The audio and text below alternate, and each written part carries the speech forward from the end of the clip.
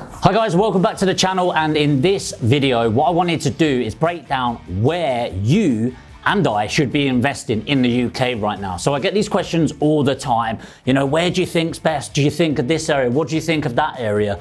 And often people are picking areas way after that they should actually go in. And this is maybe because of articles and saying, oh, Manchester's got all this going on. It's like, yeah, that's why you should have got in 5 years ago. So I want to break down, got my laptop in front of me as well. So you'll be seeing a little bit of me, a little bit of the screen, and breaking down exactly what to look out for.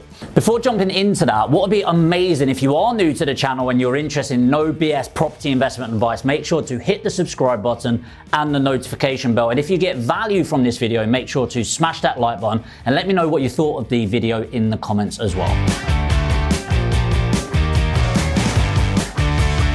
Before we jump into what areas to look for, you need to know the outcome and the criteria.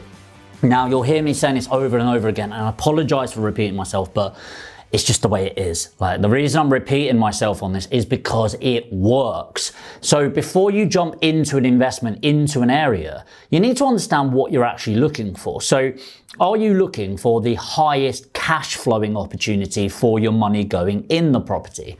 Are you looking for the long-term sustainable wealth in a property? How much money do you have to invest in property? And what capital growth are you looking to achieve in your property investment? All of this is really going to dictate different things. So for example, if I'm already financially free and I don't need to rely on the cash flow from property, then maybe I'll pick areas where actually there's real strong capital appreciation opportunity there. Whereas if I'm relying on the property as an investment to replace my income and have a little bit more freedom and flexibility in my life, then I'm probably not going to be investing in buy-to-lets in central London. Okay, so by understanding the outcome of what you're looking for, it's going to help direct where it is that you're going to end up getting results in the opportunity right now. Okay, so now that you have your criteria, the next thing is working out where not to look at. So I know this sounds really trivial, but actually sometimes cancelling out and reducing the decision fatigue that we've got is really going to help you make some more decisions. So the areas that I'm not interested in is the ones that have had historically no capital growth. So I'm going to give an example here in the Northeast. So the Northeast overall, there's some fantastic investment opportunities. Darlington, for example, Newcastle, some other areas that are just amazing. Some of the Shields areas are great. However, you'll notice if you invest in the Northeast, there's some areas of the Northeast where property values are about £35,000 to £40,000. Now, I know if you're from London, you're thinking, well, I can't buy a bloody shed for that down here, right? But ultimately, the reason they're 35, 40 grand and have been for the last 30, 40 years and will be for the next 30, 40 years ahead of us is nobody wants to actually buy and live there. Because if people have got jobs that are paying them well enough, they aren't going to pick that area to live. Okay, it just doesn't work like that. Instead, they're going to save up a bit of a deposit and move to a slightly nicer area, more in those areas, 60, 70 grand properties where they can actually get a mortgage. On that note, those sort of property prices, you cannot get a mortgage on them a majority of the time. So you've got minimum lending criteria, which at the moment is about 50 grand lending. That's not even the purchase price, that's the lending price. So 75% loan to value, which means your ideal purchase price is going to be about 60, 65,000 pounds, just to give you a rough idea. So what that means is you're having to buy cash. So you're thinking, oh great, cheap property for 40 grand or 39,999, so we don't pay any stamp duty. But actually no, because you're having to buy it cash. If you leverage that, you'd be able to use the same 40 grand to get £120,000 plus property, including a little refurb, legals, fees, etc. So personally, I stay away from those areas. I also stay away from areas where they've got really high LHA rates in the area, and I'll show you in a moment on the laptop how we're going to find those. And it's not the fact I don't like LHA tenants. I've got a decent portion of my portfolio rented to local housing authority tenants or allowance tenants. It's more the fact that if you've got a hardcore majority LHA areas, those are the types of areas where the types of LHA tenants maybe aren't the most desirable. Okay, now it's not for me to have an opinion on that. That's down to you. It's just areas that I don't focus my energy energy on. So now that we've covered where not to go for and the price ranges to stick away from, how do we find the areas that we do want to be looking for? Okay, so we're going to jump into the laptop now, and what I'm going to look at is something called Street Check. Now, if you want to spend a bit of money, and it's only like 13, 14 quid a month, so if you're already involved, you definitely want to look at this. Propertydata.co.uk, massive fan.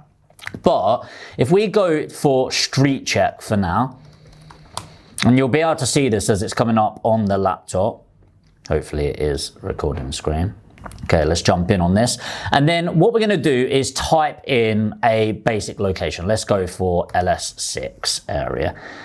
And then when we're going through this, you'll be able to see, maybe it's a bit too broad. Here we go. You're going to be able to see this area. So this is an area called Haddon Place in Leeds, LS4 in Kirkstall, just off of Kirkstall Road, as we can see there. There it is. And then what we're going to see is all of this area about it. So I like looking at the demographics of this area, and you don't need to go this narrow. You can look overall. Now, the first thing I'll say is I already know the first thing you're going to go on is crime in the area, which there's 131. This will be in any area, okay? So you don't need to worry too much about this. But what I want to look at is number one, housing type. So you can see a majority of this area is terrace properties. In fact, 119 out of 126 properties in that postcode are terrace. But what I'm really interested in is people and employment.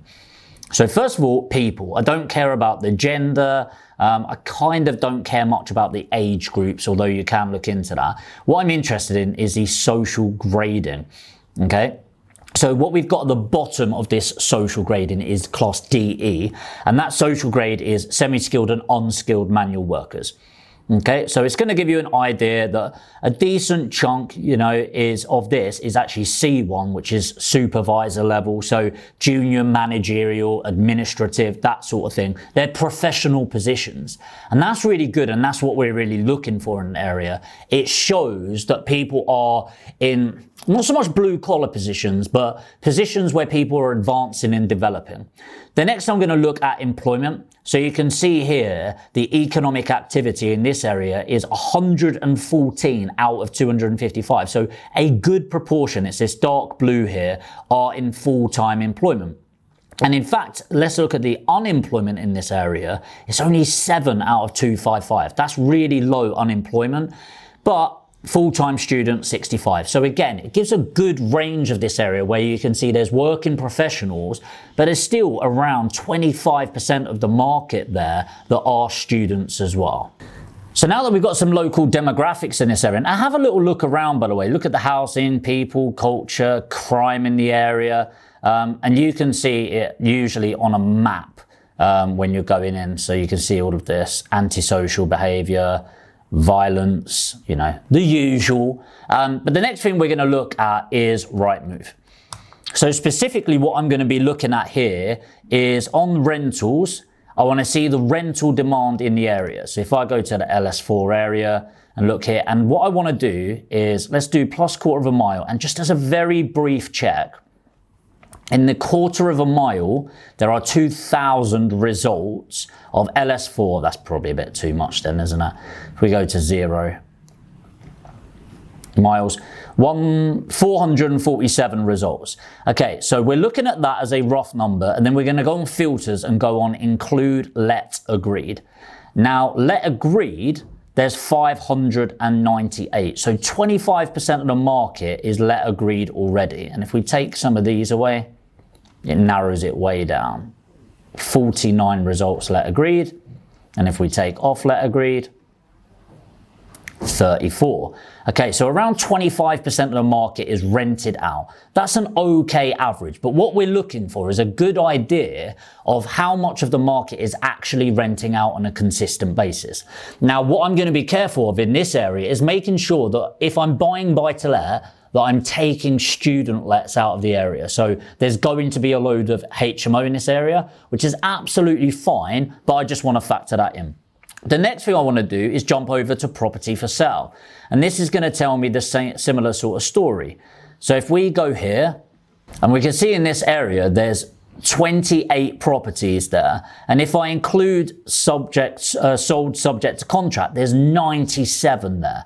What that means is there's 97 properties in that area right now, around, what is that, 60, 90, 69 out of the available 97 are sold subject to contract. That is amazing for an area. What that's showing me right now is that how many people are interested in buying in that area and how active the market is. That's great from a rental point of view. If you've got a buy to let, knowing that worst case scenario, you can sell it, and by the looks of it, for probably more than you bought it for, because there's a lot of demand in that area. And that's what I'm definitely looking for. But that's just the actual online stuff. What I'd also want to do is call local letting agents, call estate agents. So I know in that area at the moment, the rentals are renting about £100 more than you're listing for. So you're getting so much demand for your rentals, and it's an absolute frenzy for buying right now. Okay, so that's looking at the buying and rental market on there, and obviously talk to people as well. The next thing I want to look at is actual maps. Okay, so if we go on maps right now and just look at this logically. So we can see Burley here, it's in this sort of Kirkstall area, but having a look around it, what's going on? And this is really about the infrastructure and the layout of the area. So if I look, you know, how close is it to town? Well, Leeds is there. Amazing. What infrastructure do you have around it? So I know you've got hospitals, which you can see here, just Leeds General Infirmary there. You've got massive shopping parks. You've got motorways and A roads coming in and out, which you can see going across to Bradford, over to Harrogate at the top, Sheffield down the bottom, Wakefield, all of these areas. And really, I know Leeds very well, so anywhere within this sort of triangle here is going to be a great investment area. But you're always looking at the infrastructure of what you're going through in the area. Now, the main 5 that I'm looking for are motorways, number 1. Number 2 is going to be hospitals. Number 3 is going to be universities. Number 4 is train links, so that you've got great train links along here, and you can see the train line going from Kirkstall to Burley straight into Leeds city centre. And all you really need to look at is National Rail to see how well connected Leeds is overall as an area. You can get across to Manchester, Liverpool, York, the North East, down to Peterborough, London in like 2 hours, in less than 2 hours now. So it's a really well connected area. The final thing that I'd be looking at from a logistics point of view and an infrastructure point of view is what's going on in the area. So for me, what major companies are going there? Now, you may not know this about Leeds, but just as an example, Channel 4 have decided to move their headquarters, move it from London to Leeds, and it's actually right here on Wellington Street, and it's absolutely massive. It's around 3,000 employees. Now, you might think, okay, that's one company, what's the big deal there? Well, actually, it's pretty huge, because what that means is a load more employees coming to town. It's well paid. It's going to contribute massively to the infrastructure. It means they're going to have to improve the infrastructure, more tenant demand, more purchasing demand, and the supply is only keeping up to a certain level. And as you know from watching my other videos, if there's limited supply and the demand for an area is just increasing, then the price of the properties, the price of rents is going to go up. And then what happens is when you've got this area here on my map, where there's a flood of people and that driving price because of the demand and limited supply, what happens is it just goes out and benefits all of the areas surrounding that. So not just within the A612 and A64, which I'm showing you here, but the other areas as well. So Castleford, Pontefract, Wakefield, Huddersfield, Bradford, Ripon, whatever, all of those surrounding areas get positively impacted from that increased demand in the local vicinity. Then the final thing that we're going to look at is just Googling the area. So if we said development plans in Leeds, for example, you're going to get a really good idea. So I'm not going to go through the Leeds local plan right now, but if we go through this, the core strategy, the allocation plans, resources, waste, air valley area action plan, development scheme, and you can do this for your area that you're thinking about, there's actually a lot of information here, and it's basically the local council telling you what they want to achieve in their area. And it's also showing you where they're lacking right now and where they need some help. So what I like doing is adding this to a map in my Google My Maps, and it will show you everything. So you can see here the main investments, 53 billion per year, the local economy, Barnsley, Bradford, Calderdale, City of York, Craven, Harrogate, Kirklees, Selby, North Yorkshire County Council and Wakefield. And you can read through that and it's going to tell you the development in the area. Now, if there's not a lot happening in the area, does that mean you shouldn't invest there? No, but it's going to give you a really good overview of what a town's looking to achieve. And in my opinion, the more they're looking to do and achieve in the area, the more money they're funding into it, the better it's going to be. So let me just wrap that up so you've got a bullet point list of what to go away with. And then I'm going to give you the top 5 areas that I love right now and where I'm looking for myself and my investors. So let me just make sure I've got it all. So number 1, focus on your outcome and your criteria. If you don't have criteria and understand what you're looking to achieve, it's going to be really difficult to figure out what you need to do in the first place. Number 2, figure out the areas within that you don't want to look at. So for me, if there's a lack of infrastructure, a lack of investment, and the properties are too cheap, i.e. below 50 grand, that's going to be a no-no area for me because it's showing a historic lack of capital growth, which usually dictates a lack of future growth as well. Number 4, look at the rental demand. So I like doing this by going on Zoopla and Rightmove and talking to agents. Look at what properties are on versus what properties have let, but also talk to local agents anyway, because they'll be able to give you a really good feel. The same as with estate agents and Rightmove for properties for sale. Look at what's there, look at what's selling, look at what's sold subject to contract already. Finally, just look on Google Maps and look at the local infrastructure. So I want to look at the local development plan. I want to look at what hospitals are nearby, what motorways are nearby, what universities are nearby, what train links are nearby. So just logistically, how easy is it getting to and from that spot as an overall town? And if you tie all of that together, it's going to give you a really good scope of where to be investing right now. The final thing is any big shops, and I mean big moves by players. So in Leeds, we've got Channel 4, for example, which is a massive company in the UK, massive amounts of money going into their headquarters, massive amounts and influx of demand from people that are going to be buying, spending and renting in the local area, which is obviously an overall contribution to the factor of why you should buy in the area. So what I'm going to do is wrap up with my 5 biggest places that I'm focusing on around my area right now. And what would be cool is if you've got value from this video, make sure to smash that like button. If you're not subscribed already and you want some more no bullshit investment advice around property, make sure to hit the subscribe and the notification bell. And I'm going to tell you my 5 areas now, but it'd be really cool to know what are your top 5 areas that you're going to be looking into over the next 3 to 5 years. So mine are Wakefield, south of Leeds, Huddersfield, Oldham, and a southern city which is Swanscombe because of all of the generation that's going on there right now. So those would be my 5 top picks in the UK right now, but what I'm interested in is what would be your top 5. Let me know in the comments now, subscribe if you haven't already, and I'll see you in the next video.